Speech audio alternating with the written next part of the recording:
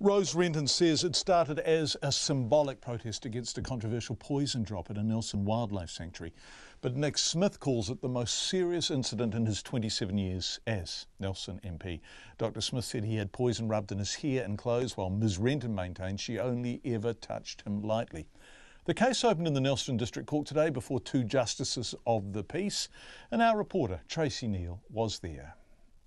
It's a fraud, a crime against nature. It's all in our backyard.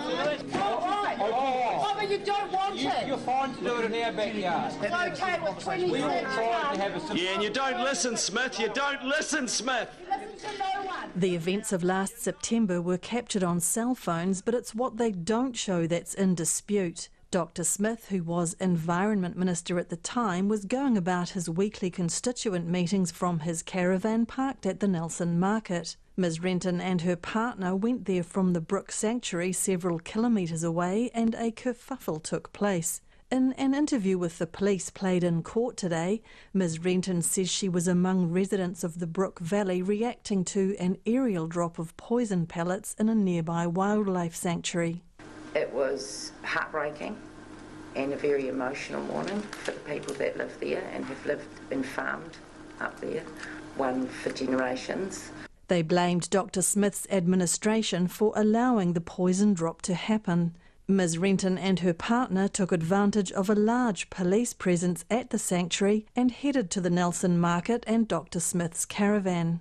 I suggested it would be a good idea to show Nick what it felt like to be violated by poison, and violated in a symbolic way, and suggested chicken pellets or animal feed. Her partner suggested rat bait.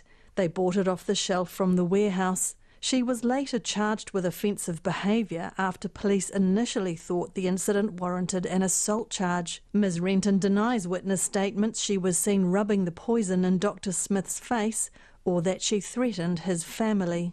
I never touched Nick Smith's face, as he said in the media. I never shoved Nick Smith, as he said in the media, and I never threatened his family, as Nick said in the media. The way I see it is Nick Smith is using his position as an MP to bully back. Detective Fiona Hutchings told the court today the cell phone footage shows the pair putting their hands on Dr Smith's lapels but not on his face. Dr Smith says he's adamant he got poison rubbed on his face and hair, but conceded the videos did not show the rat poison being thrown. The part of the incident that is not shown in either of those videos that I did see was the throwing of the poison. I certainly saw pellets being thrown into the caravan, and later when we cleaned the caravan up they were found.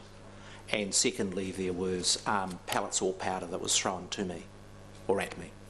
The debate then moved into a political tussle between defence lawyer Sue Gray, who asked Dr Smith if he was aware that inappropriate use of poison was harmful to the environment. He said he didn't know he was on trial for decisions he'd made as Environment Minister. I'm having difficulty understanding where these questions relate to an offensive incident that occurred at the market. Would you mind answering my questions, Dr Smith, because we've agreed it all depends on the circumstances. I'm asking you about the circumstances. I'm happy to answer questions in the Parliament about the policy that I had as Minister of Conservation, and I answered many. I didn't think I was here before the court to answer questions about the government's policy. Ms Renton told the police at the time if she had her time again she wouldn't have done it. The hearing is set to continue. In Nelson for Checkpoint, Tracy Neal.